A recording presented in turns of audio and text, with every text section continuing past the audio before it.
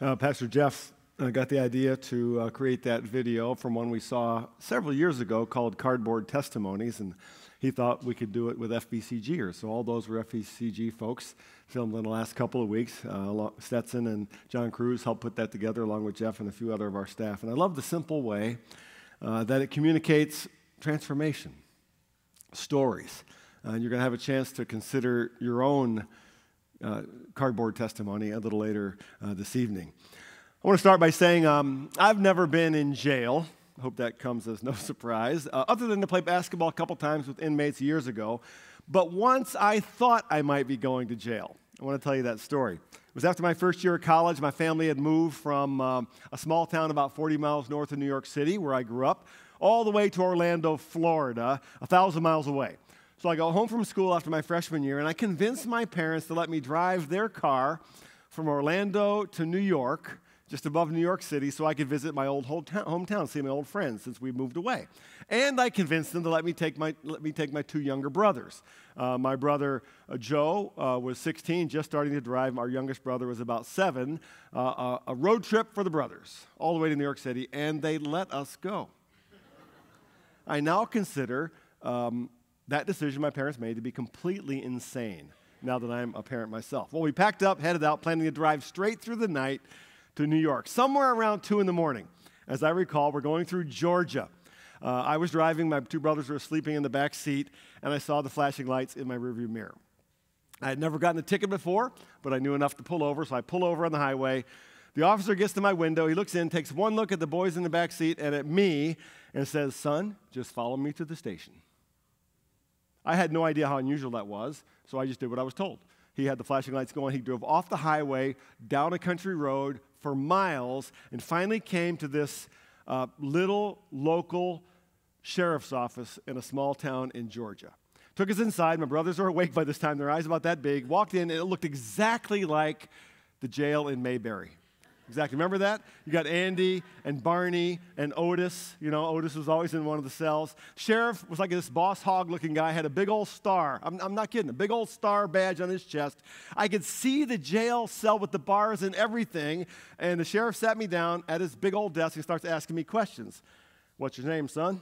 I told him, "You're a long way from home, boy. Where are you going this time of night? Your daddy know you got his car?" And then it dawned on me with his questions that he thought we might be runaways. He thought maybe we'd stolen our parents' car. I could see the jail cell from where I was sitting, and just when I thought that's where we were going to end up, even my little brother, he says to me, "Why don't we call your daddy and see if he can straighten everything out?"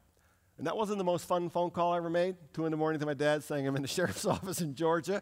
But he did not throw us in jail, and we continued on our trip. I found out later that my father paid my speeding ticket with his credit card over the phone, which is why Boss Hogg let us go.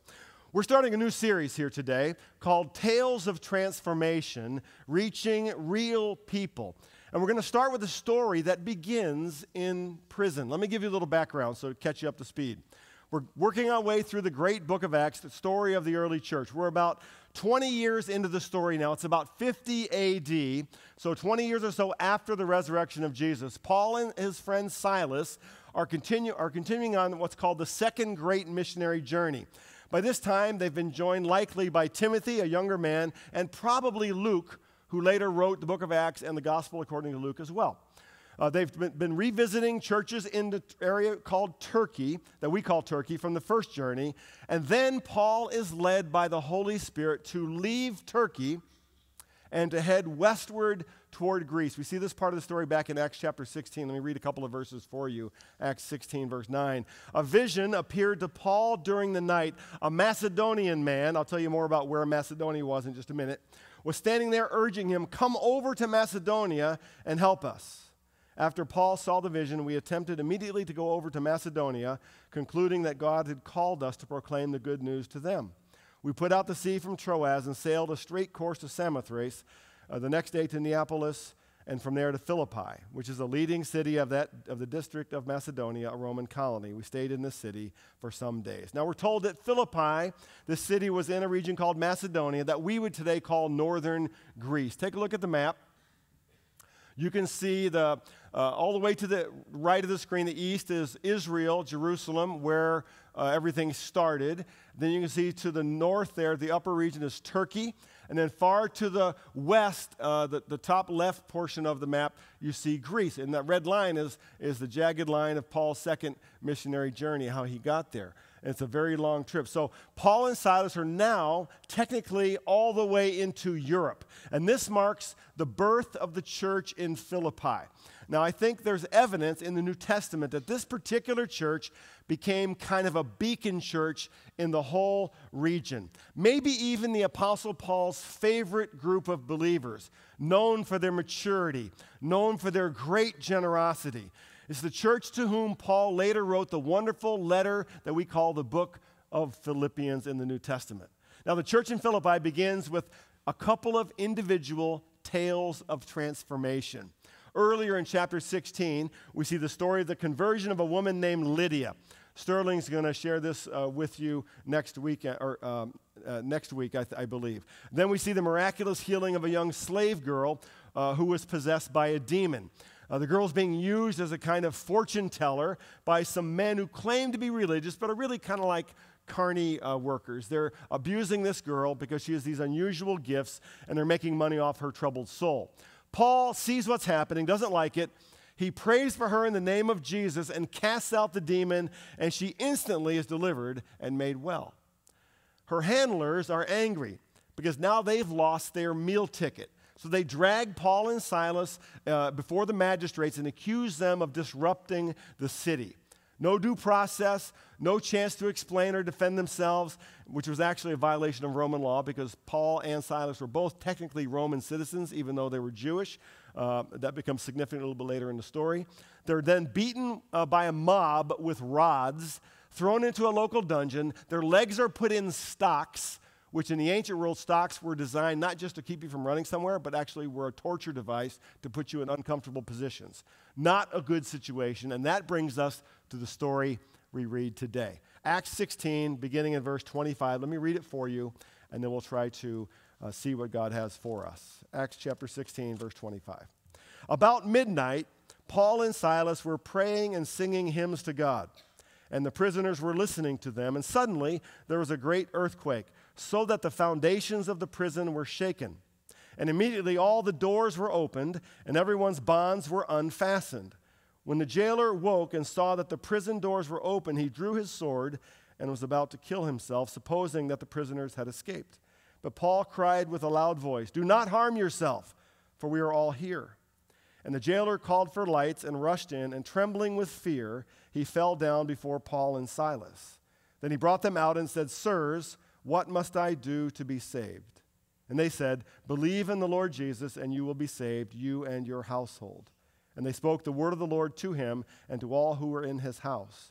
And he took them that same hour of the night and washed their wounds, and he was baptized at once, he and all his family. Then he brought them up to his house and set food before them, and he rejoiced, along with his entire household, that he had believed in God. Now, the first thing I want to point out in this beautiful story is a person, the jailer. Point one today is simply the jailer. Let me ask you a question. When you were 10 years old, however long back you have to think, when you were 10 years old, what did you want to be when you grew up? Just shout it out loud. What did you want to be? Teacher, actress, astronaut, president. Those are actually what I wrote down. I wrote down teacher, astronaut, president, and nobody said pastor. I didn't even want to be a pastor. I wanted to be second baseman for the New York Yankees. How many said police officer? Law enforcement, okay? Plenty of young people grow up aspiring to serve and protect through law enforcement, to be police officers, detectives, or crime investigators. But my guess is very few would have said prison warden. Anybody say prison warden here? Prison guard? Okay. I looked up prison guard career description on the internet. Here's what I found. Prison guards are responsible for enforcing rules, preventing assaults and escapes, and maintaining general order. A guard is also required to respond to emergency situations such as riots, fires, and confrontations. A guard at maximum security prisons is subjected to a violent subculture on a daily basis. no thanks, right? I'm not signing up unless I'm forced to. And that's talking about prisons in our world, in our culture, not a Roman prison 2,000 years ago. This ancient jailer, notice, is anonymous. Luke does not ever give us his name, which is kind of odd given in the book of Acts. We have dozens and dozens of names in the book of Acts, but we don't know this guy's name. He's probably an ex-Roman soldier himself. There were lots of ex-Roman soldiers living in the region of Philippi at this time. He was either assigned this job by a commander somewhere, or he was forced to take it due to lack of other opportunities. He's exposed to all manner of violence, depravity, brutality on a daily basis. He's likely participated in his share of brutality as well. It took a tough guy to do this job.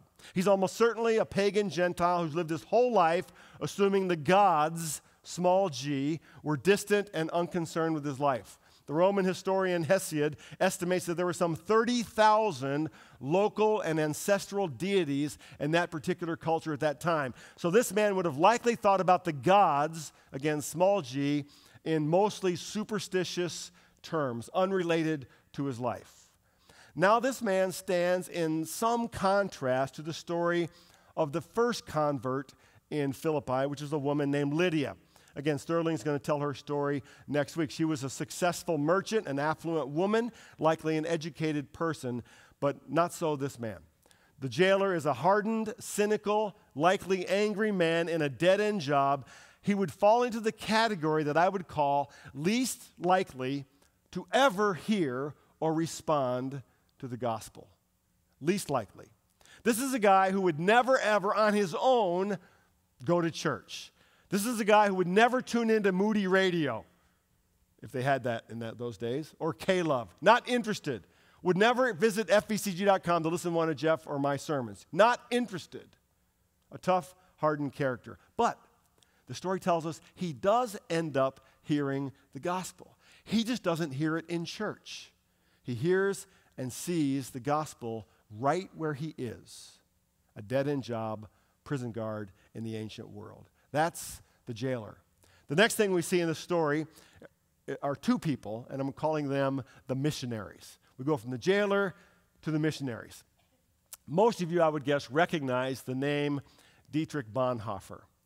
Recognize the name? Dietrich Bonhoeffer was a German pastor and theologian who became involved in an underground movement to overthrow Adolf Hitler and the evils of the Third Reich during World War II. Even though he was a pacifist, he eventually became convinced that Hitler was so evil that he participated in a plot to assassinate the Fuhrer. He was discovered and arrested in 1943. He was eventually transferred to the much-feared prison called Buchenwald.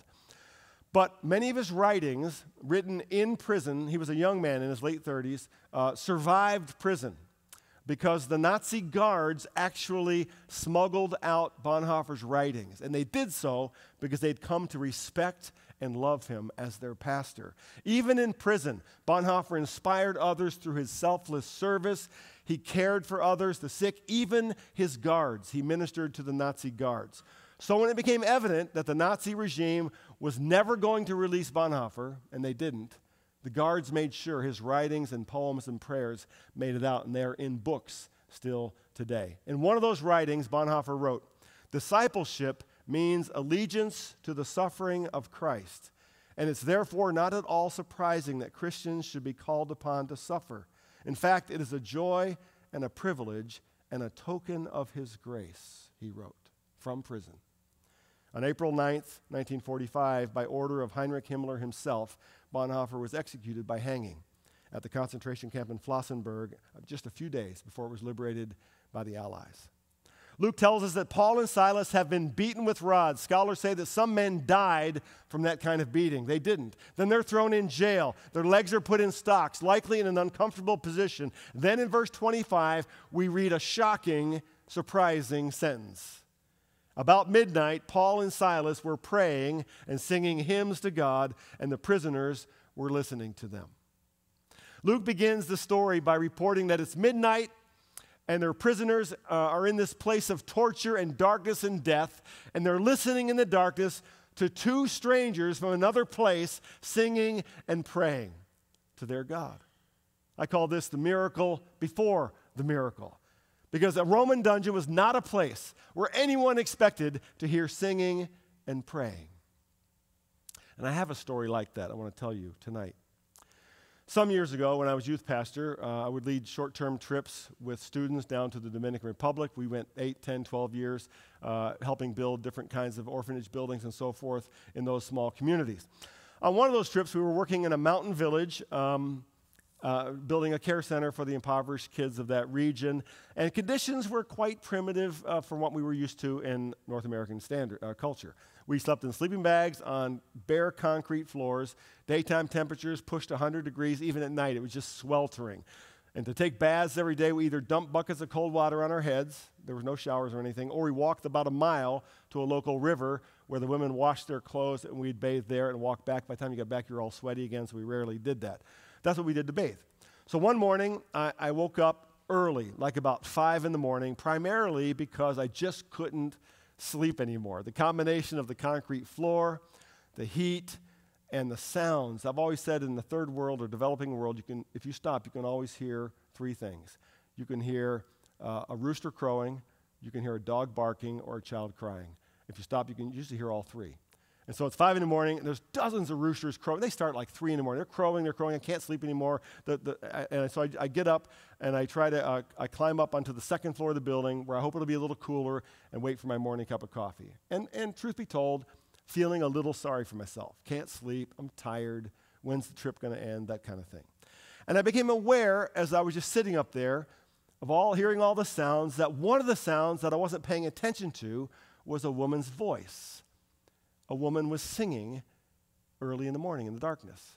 I looked around at all the little tiny cinder block and corrugated tin buildings that were served as homes around the orphanage we were building. I was trying to find out who was singing, where is she singing? And then I saw her.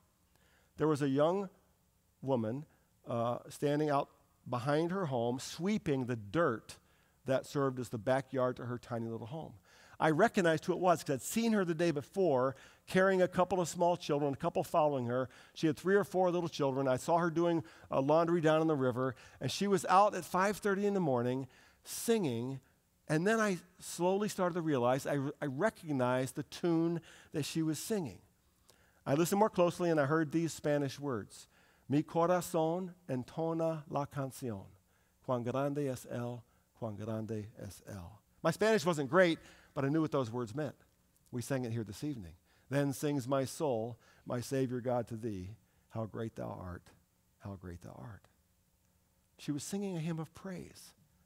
She was singing how great thou art at 5:30 in the morning as she swept the dirt behind her corrugated tin house in the Dominican Republic. And I was sitting up there getting ready to go home, feeling sorry for myself because of how hard my life was. I just sat and listened. Just listened. Moved deep in my soul by such faith, such gratitude, such joy. I kept thinking, how can someone who has so little have so much gratitude? That's what we see in the story. Paul and Silas are singing and praying in prison in the middle of the night. Notice, the jailer doesn't hear the gospel in church. He doesn't hear it intentionally at all. He hears it in prison from 2 men who should be bitter and angry, but are praying and singing instead. The gospel reaches him right where he is. Then we come to a second miracle, verse 26.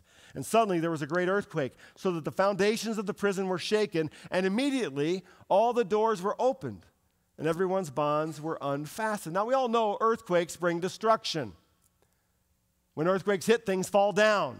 Buildings crumble, walls collapse, people are buried alive in rubble, especially in the ancient world, the way things were built. But not this earthquake. This earthquake brings not destruction, but freedom. All the bonds fall off. The stocks let them go. The doors swing open. Great news for the prisoners, bad news for the jailer. Verse 27, when the jailer woke and saw that the prison doors were open, he drew his sword and was about to kill himself, supposing that the prisoners had escaped. Now, what's going on here? It wasn't his fault. Why kill himself? Well, this requires a little understanding of ancient Roman law. The law at the time would have required him, the jailer, to fill the sentences of those who escaped on his watch. Whether it was 1 or 10 or 20, He had to fill their sentences. So suicide to him seemed a better option than turning himself over to his authorities. He had become a living example of what Paul says in Ephesians chapter 2, verse 12, when he writes, "Remember that you were at that time separated from Christ, alienated from the commonwealth of Israel, and strangers to the covenants of promise." And listen to this phrase, "having no hope and without God in the world." This is that man. No hope without God in the world. He knows his life is over. He's a dead man walking. Verse 28. But Paul cried out with a loud voice, "Don't harm yourself, for we're all here." The prisoners don't flee, partly because they were confused and afraid as well. There were very severe punishments for escaped prisoners who were caught, and many of them didn't want to risk it at that time. It was dark, it was confusing. But Paul and Silas don't leave because God has something more for them to do. They believed God had called them to Macedonia. Remember, Paul had a vision, a man from Macedonia saying, "Come over and help us." So they went to Macedonia. They believed God had a purpose for them there. Their mandate had not changed. Jesus had said, "You will be my witnesses." That call, that purpose, that mandate remained firm even though they were in prison. This is part of what Paul means when later he wrote in Romans chapter 8, verse 28, "And we know that for those who love God, all things work together for good, for those who are called according to his purpose." When you're called according to his purpose, the Lord makes things work together for good. It's what he meant when he wrote Philippians 4:13. "I can do all this through him who gives me strength." You know, athletes put that on their foreheads and stuff all the time. It wasn't about scoring touchdowns in the Super Bowl. It doesn't not mean that, but it means this. It means in whatever situation I find myself, no matter how difficult, my purpose remains clear and he gives me strength. Paul and Silas understand that their purpose has not changed, even though they've been thrown in prison. The point for us is we are missionaries, all of us, all the time, wherever we are. We're just either good missionaries or lousy missionaries, but we're always missionaries. We're always representing something or someone. You may find yourself thinking, "Why am I stuck in this lousy job? I got to go to work every day and work with these lousy people, this lousy boss. Why am I stuck in this lousy job?" Or you may say, "How come I got this crazy roommate in college? I want another roommate." Or how come I'm in this hospital room? At least part of the answer is, in every situation, so that you can fulfill the great purpose for which I created you. So that you can fulfill the great purpose that I've given you, which is to bear witness to the goodness, love, and salvation of God, wherever you are. Finally, we come to the third part of the story, the question. So we have the jailer, we have the missionaries, and we have the question. Life is full of all kinds of very important questions. Where should I go to college? What kind of career should I pursue?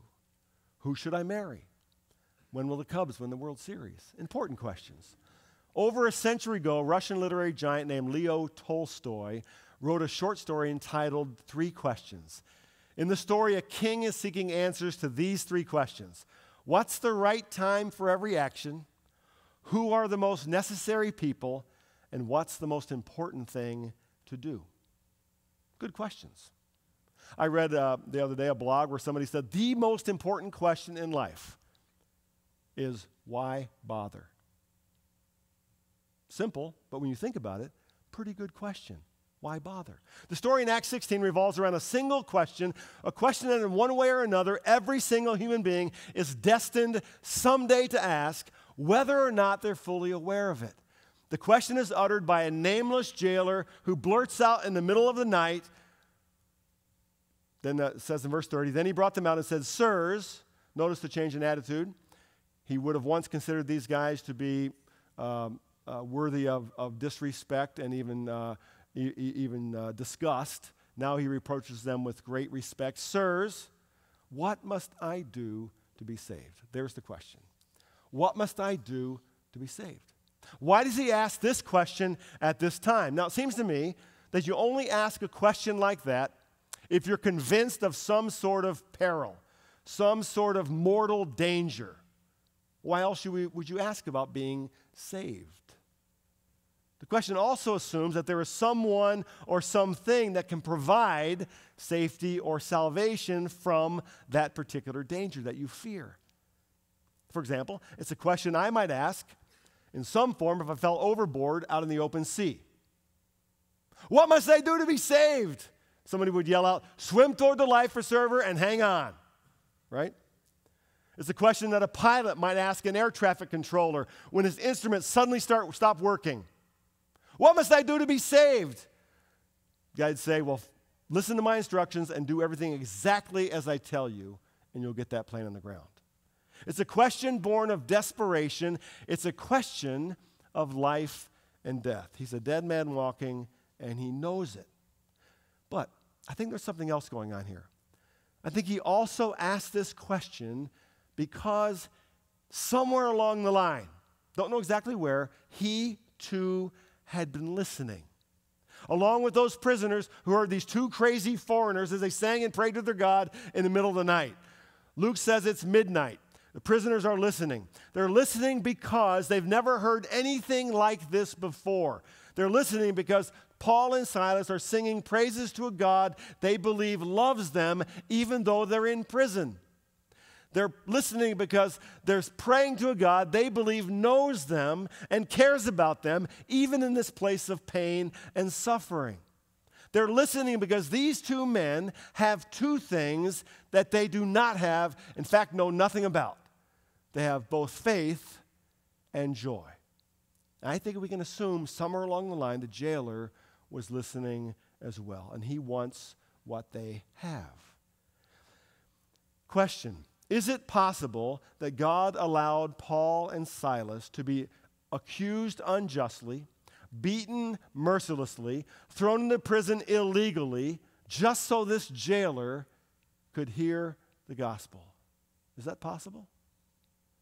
Yeah, I think it is possible. More than that, I think it's the point of the whole story. The gospel is unstoppable. The gospel goes places and reaches people that we think are unreachable. Paul and Silas respond, verse 31, and they said, believe in the Lord Jesus and you will be saved, you and your household. There's a whole sermon in this one sentence. Believe in the Lord Jesus Christ and you will be saved. You don't have to do anything, notice. You don't have to offer incantations or sacrifices to pagan gods and goddesses. You don't have to try to pile up a stack of good deeds so God will be impressed. Believe. See, salvation is not found in what we do.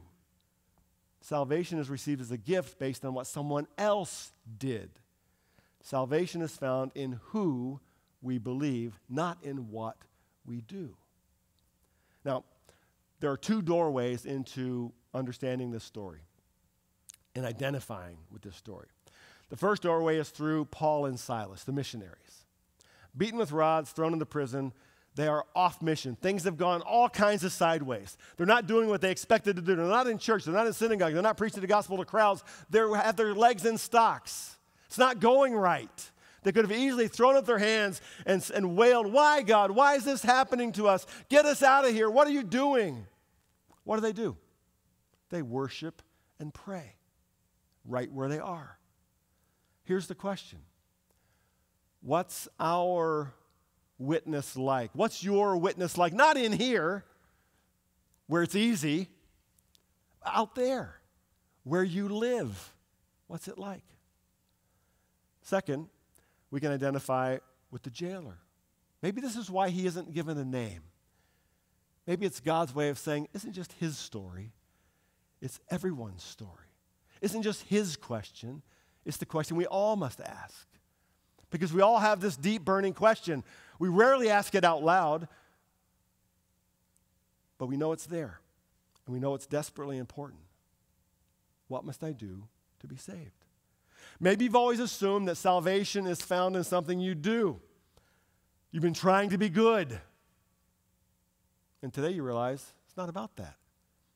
It's about someone you believe in, who did something for you. I love that video that we showed at the beginning of the sermon. Such a great way to capture tales of transformation. I think, and I was thinking about this, if the Philippian jailer had been in that video, here's what his cardboard would have said. Would have said, trapped, hopeless, dead man. After he heard the gospel, after he responded in faith, he might have said, set free, hope-filled, alive again. So what's your story? We all have one. I'm going to give you a chance as we close the service to kind of think about your own story. Ushers are coming in. They're going to have these little cards that look like this, like mini little cardboard things. They're going to put them at each end of the aisle, just pass them down the row until you each have one. Take a pen anywhere near you. And in a moment, I'm going to pray, close the service, and then the band's going to come up, and they're going to play through another great traditional hymn. Go ahead, you can pass them out. Amazing Grace, how sweet the sound. And as they play, just take your pen and think of your own life. And on side A, you write what it was before you knew who Jesus was for you. 2, 3 words, write a description, and then flip it over, and what's your side B? What's the transformation that's taken place? How would you put it into just a few words? You know, if you aren't sure if you have a story, if you can't do it in just a few minutes, take it home with you. Do it then. It doesn't really matter when you do it. But if you aren't really sure you have a side B, maybe that story can start today. In 1 Corinthians 5:17, the Apostle Paul writes, therefore, if anyone is in Christ, he is a new creation. The old has passed away. Behold, the new has come. Bow in prayer with me, and then you can write on your cards. Lord Jesus, thank you so much for your word. We thank you for the transforming power of the gospel that comes to us where we are, as we are, and transforms us. From the words of confusion or despair or failure on side A of our lives to the truth and hope and promise of side B. And Lord, if someone here today is uncertain of their side B, help them start to rewrite their story today by your grace. We pray these things in Jesus' name. Amen.